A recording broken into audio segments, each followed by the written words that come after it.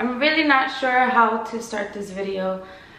I hate having to explain myself, at least not explain like personal details, or share with you guys things that happen behind closed doors, because I think just certain things don't need to be said on the internet. Some things should be kept in private, and not everybody needs to know your ins and outs of everything. But given the circumstances and how everyone is caught by surprise of how I moved and what I did, I figure it's only right that I share with you guys what happened, why things are the way they are. I remember when I was living with my ex, Chris had reached out to me one time and asked me how I was doing, if everything was okay.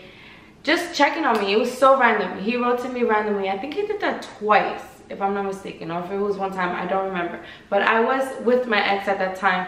He asked me how I was doing, and my ex seen that conversation. And Chris was just asking me how I was doing, and that was pretty much it. And then when me and Josue broke up, I was like, you know what? Let me hit up Chris. Maybe we could link out here in Orlando. We can record some videos or whatever. And that's how that happened. We started talking. He's like, oh, you could collaborate now? And I'm like, yeah, let's do it. So that happened. Everybody knows I went to Texas. We linked together. I was staying at a hotel. Second time I went over there, I ended up staying in his house. But I was going to stay at a hotel. But because something happened with the hotel, I didn't stay in the hotel. So I ended up being in his house. So Chris and I decided that we should collaborate. It was a good move for the both of us. It will help the both of us. It was like a business move. Everybody knows that. That goes without saying. Everybody knows that we linked up together not to be in a relationship, not to get back at nobody. It was just a business move for the both of us. And that's literally how we went in with it. I remember talking to Chris here in Florida, and he was like, you should come out here and stay with me in Texas for a whole month. And I was like, a month? I was like, oh no, Chris, I don't think I could do that. In the midst of that conversation with Chris, I also told him, Chris, I know there's potential, and I know we can make a lot of money, and I know this is a good move for the both of us, and this will be fun or whatnot. But I told him, I said, I'm scared that being that I just got out of a relationship and I am vulnerable, I'm scared that I fall for you, or I like start loving you and I start wanting to be with you, and I know that I'm not in the headspace to be in a relationship. He was like, don't worry about none of that. Don't think about that. If that happens, then let that happen on its own. But don't think about that.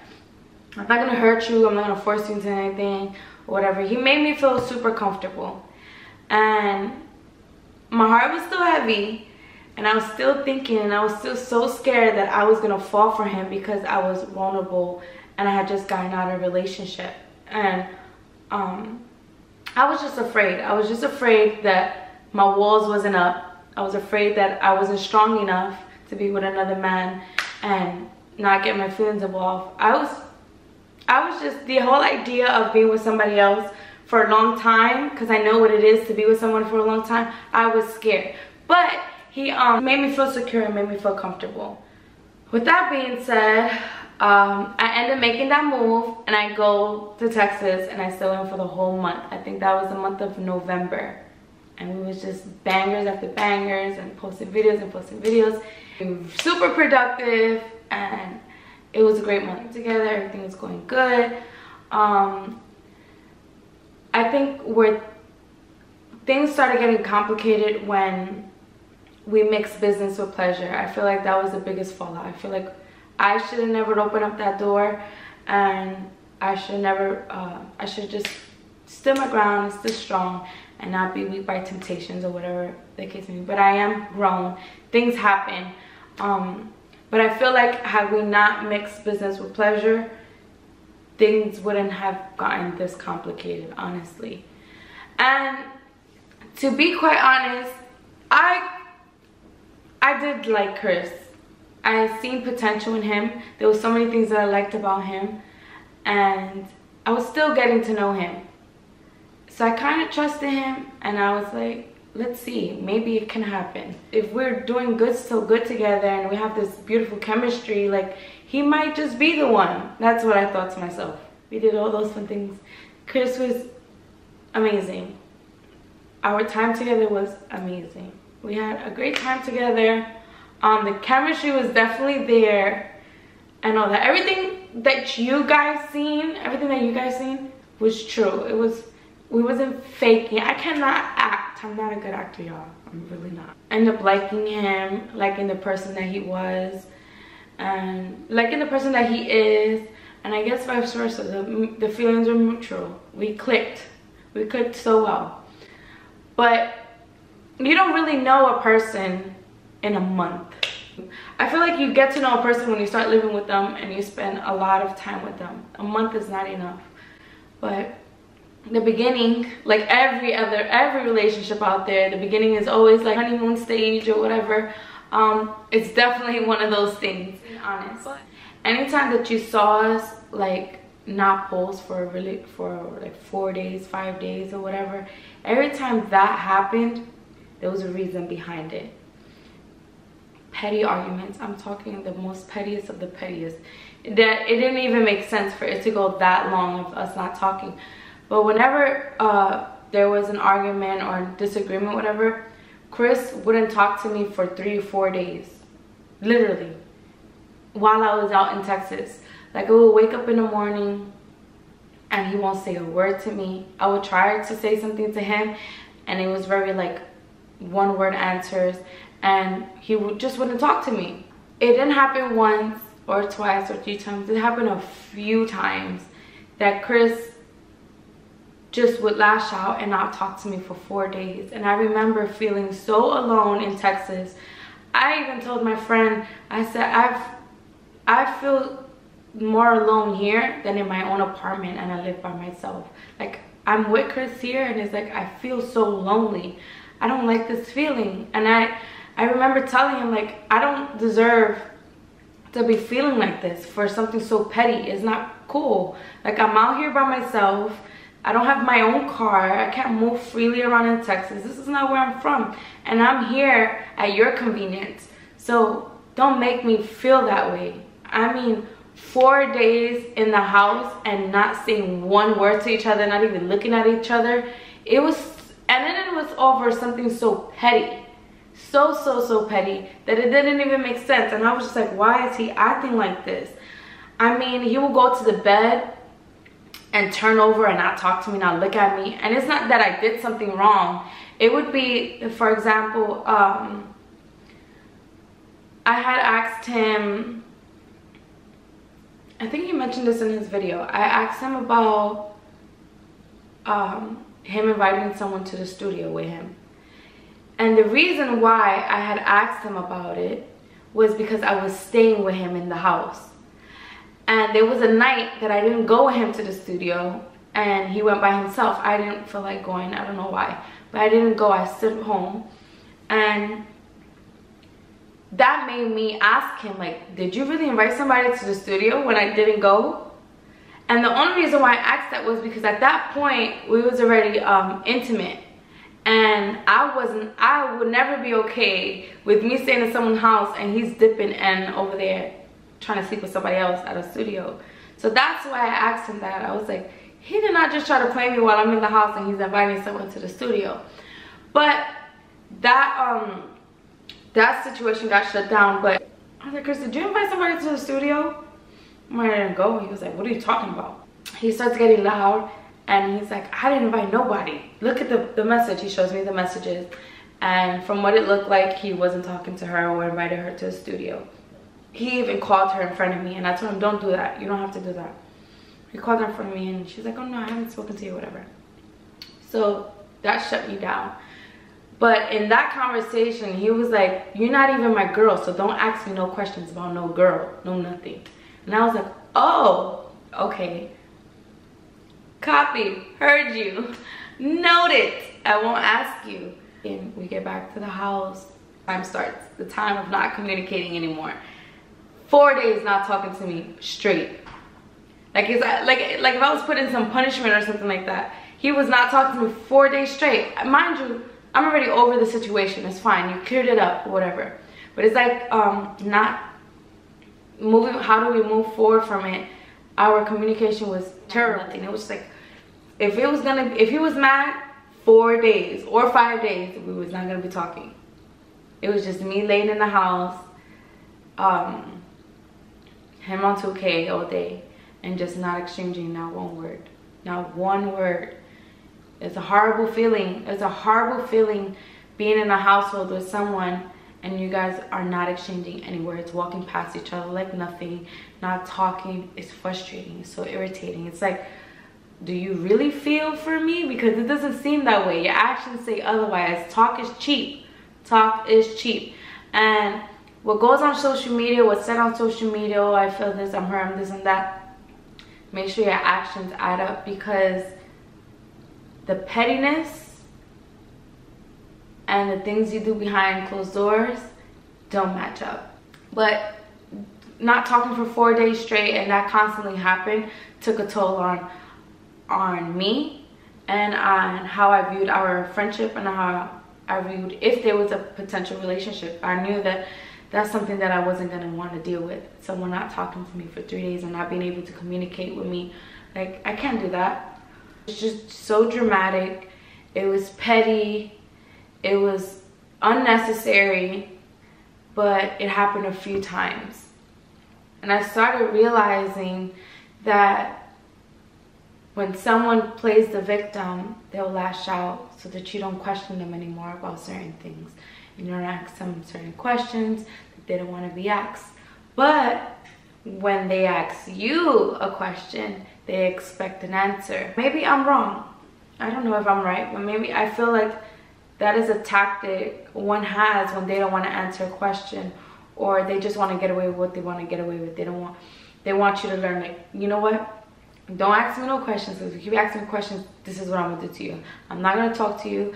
I'm gonna treat you like shit. Not treat me like shit, like physically, or talk to me bad or whatever, but, you know, not talk to me. And I didn't like that. I felt like that was a tactic that I caught on to, and I didn't appreciate it. And then things started escalating. That gets frustrating. Those emotions start to build up, and then name calling started happening. But sometimes it would just come out of my mouth like, you acting like this, you acting like that. Like, why are you acting like that? That doesn't make sense. It got toxic. The night that I booked my flight to Los Angeles, I was talking to my girlfriend, who I hadn't seen in a really long time. And she's like, you should come, you should come. And at that moment, I was like, yeah, I need to get out of here. I want to go. I need some time apart from his space and from being in Texas. I was always in Texas. I kept flying to Texas. I was staying there for a really long time. Barely even stayed in my house. This is the longest I've been in my house. So, and nothing. My girlfriend invited me and she was like, come. And I was like, sure, let me go. And I stayed with my girlfriend for my whole trip. I was with her. She's very much involved in the music industry. So we was at the studio a lot. And she also works with Jay. And one day we did go visit him, which everybody saw in the internet.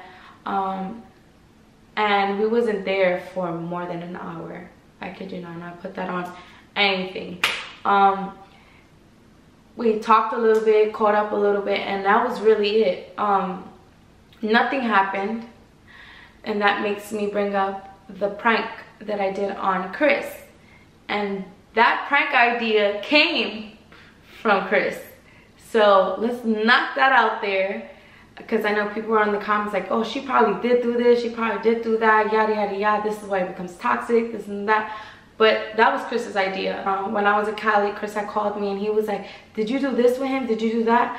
And I was like, no, Chris, I didn't. Then he was upset that everybody was making it more than what it was, and I too was upset. I was like, oh my god, this is ridiculous, because it was like me moving innocently bites me in the ass no matter what, because it's like I'm not supposed to do anything. I can't be seen here, I can't be seen there, because I'm tied on to something that I'm really not tied on to. I'm really not in a relationship. So it sucks how you gotta move a certain way now, you know, because you're exposing your life to social media. But I know my conscience is clean. I'm not guilty of anything. So I made sure that Chris felt that about me and felt that I was being genuine about my response, and how I was in California. And all he wanted was for me to come back home, go back to Texas. And while I was in Texas, while we were texting each other, he was like, Jay is off limits. Unfollow him and unfollow all those dudes that you followed they're with the game or whatever. Mind you, these are older men, and none of them disrespected me. None of them came out their mouth and violated me or was being fresh or tried anything with me. They were being so genuine. I felt like I was networking with people, and I met nice, genuine people. So to please him and for him not to think anything of it, like if I cared that much about some dudes, I unfollowed them. And honestly, I didn't want to do that. I didn't want to do that because I shouldn't have to. I didn't do anything wrong. No one is being disrespectful to me. No one is trying to get in my pants. Like, he's justifying that's why he wanted me to follow them. It was none of that. I didn't get those vibes. I'm a grown woman. I know when a guy does that. And I can handle that myself. You don't have to handle that for me. No one does. So anyway, I ended up unfollowing them, which I shouldn't have, because I gave him more than an inch of controlling me when he's not even my man. But I did, to show him my loyalty to him, I guess. Moving forward, I went back to Texas, and not even 24 hours passed and me and Chris got into a big fight. I was like, oh my God, I should have never left California, because I can't believe this is happening in less than 24 hours.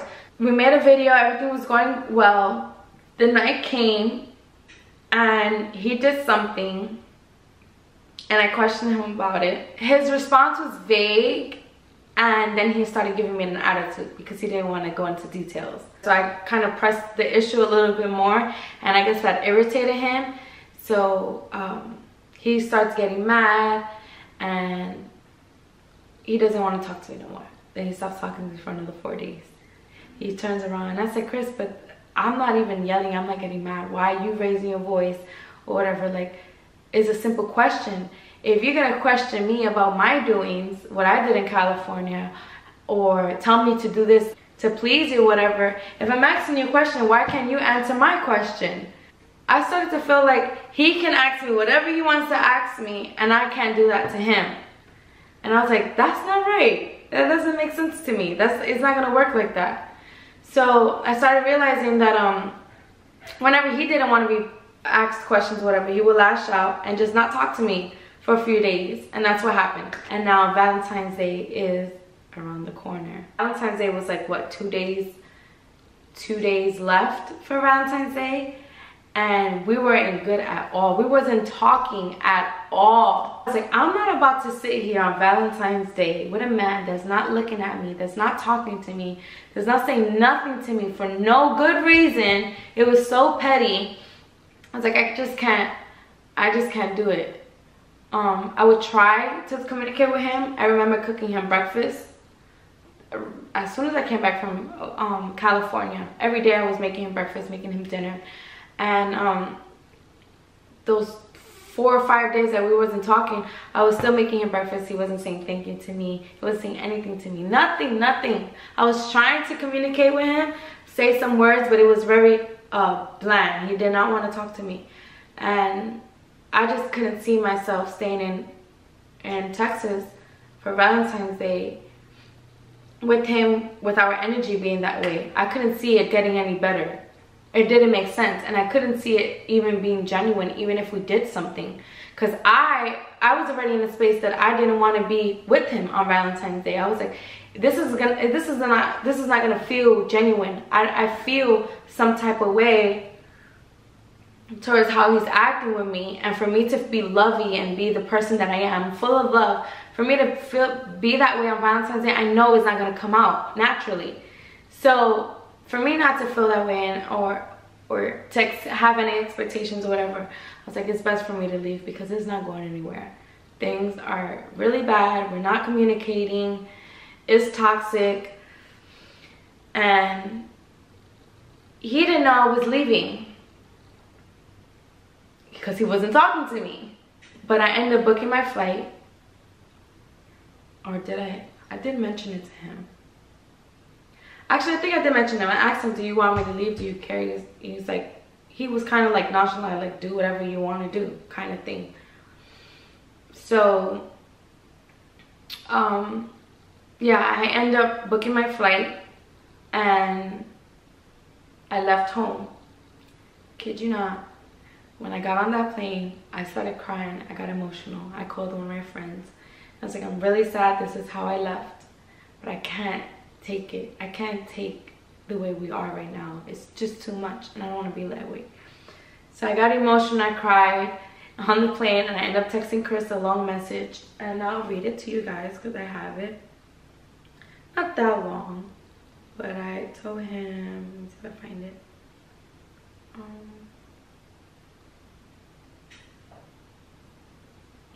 Okay, I said, I'm really sad. This was February 12th I left.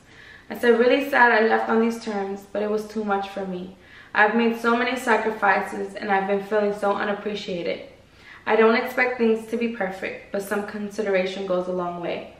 I hope someday we learn to understand each other in ways that we never disrespect one another.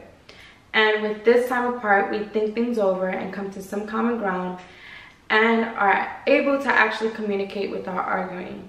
Call me anytime. He's like, okay, cool, have a safe flight. So yeah, I spent Valentine's Day by myself in my house, which is cool. I'd rather have been in my own space than be accompanied by bad energy, bad vibes. I didn't want that. Obviously, I spent Valentine's Day by myself. I was always by myself. I didn't hang out with nobody, didn't hang out with my ex or nothing. People probably think that me and him was flirty and me and him was still talking.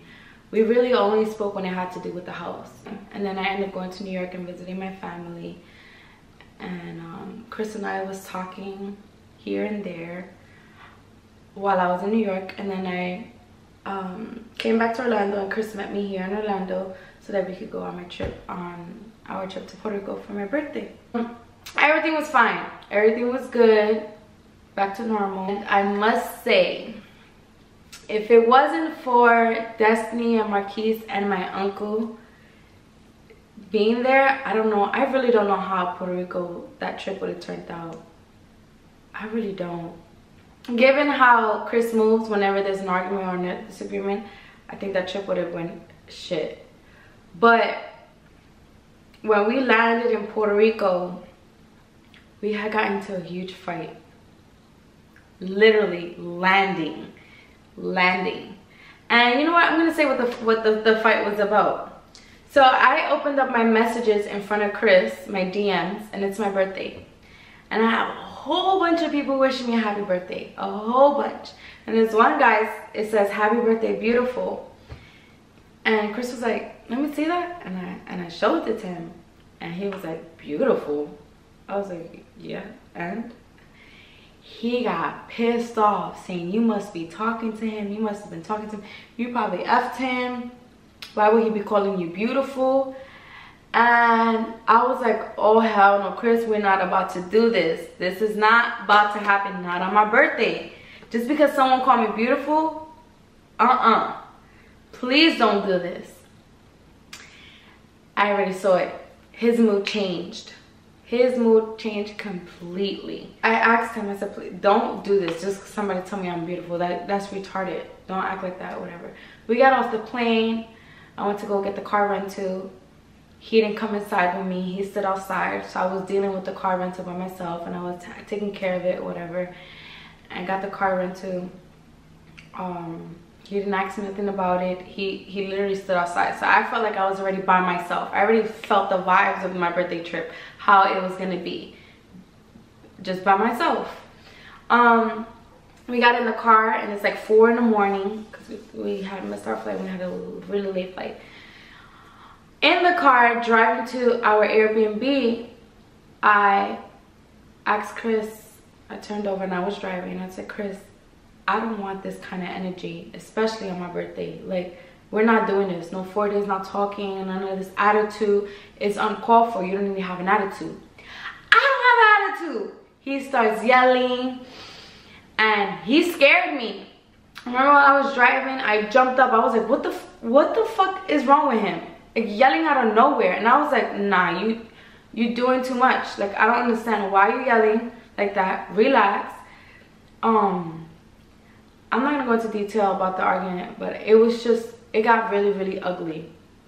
Really, really ugly. And I was trying to be so calm, but he was so irritated about that message. And it just didn't make sense to me. And I just didn't want him to have an attitude like that the whole vacation. So I tried talking to him about it, but that didn't go nowhere. It really didn't go nowhere. He called me a bad name that I've never been called before, and I was pissed off. I was like, I do not want to sleep with him. I don't want to be in the same house with him. I'm so mad that he came. I knew it. I knew it. I knew it was gonna be like this. I knew he shouldn't have came with me for my birthday. I was just so pissed off. And every day in Puerto Rico, it wasn't good. Behind every picture that we had, there was an argument about something so silly, something dumb. And the whole trip in Puerto Rico, it was like the distance between us. It was like we were together but not together. It wasn't lovey, it wasn't affectionate, it was none of that. We didn't do nothing in Puerto Rico because the energy and the vibes wasn't there at all. And I felt some type of way the night that we landed. The way he made me feel and the way he was talking, I just couldn't be my true self. I couldn't. I act on my emotions. I am who I am, and I'm not gonna sugarcoat. I'm not gonna front like everything's okay. Like if I'm happy that you did this or called me this, like so.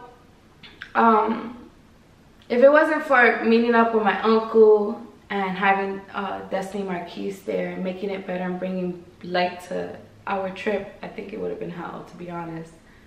But we did have fun, especially the times that we were lit. We had a good time, but outside of those moments, it was very like barely communicating, being distant, not being around me, being far, or not wanting to come with me here, not wanting to come with me there, not wanting to eat with us at the table, doing his own thing, walking away from us. It was just so immature and so petty that it was a huge turn off to me. I was just like, why on vacation are you acting like this? But whatever. We end up the trip, we still have fun. Puerto Rico was a success. I love Puerto Rico. My vacation was amazing. We came back to Orlando together. Everything was cool. We was here for a minute. I feel like past a week with Chris is not good. Something ends up happening. A big argument. We lash out. We don't talk. We got back to Orlando, whatever. He got his Instagram back. Everybody saw how he moved when he got his Instagram back. And I was teasing him and said, well, you're going to be hooked. You're going to stay on your phone. But I was laughing about it. I didn't care. So he got his Instagram back and he was all happy. And I was happy for him too, because I would hate to lose my Instagram and not being able to, you know, be on my feet and stuff. Everything was fine. One day, out of nowhere, out random, he starts talking about the people that I follow. I follow people that I used to mess with or whatever. I said, huh, Chris, what are you talking about? We spoke about this a long time ago in Texas. Like, I'm not talking about people from Cali or anything like that. This is like people that I've always been following. Like, he just mentioned that out of nowhere. And I was like, where are you coming from? This is weird. Why are you talking about people that I follow? Like, why does that matter? This is very odd. But I knew that came with something. Chris is calculated, and I noticed that about him. I know he everything he does is for a reason. So I ignored that. I was like, yeah, okay, whatever. Who cares about that? Like, I'm not about to be like, yeah, this is the one I fuck. This is like, who cares about that? I said, I don't even talk to those people. Why are you bringing that up? So the very next day, I woke up in the morning, I was making breakfast. He had posted a story and I noticed that he posted this girl in a bathing suit, shout out. And I was like, oh,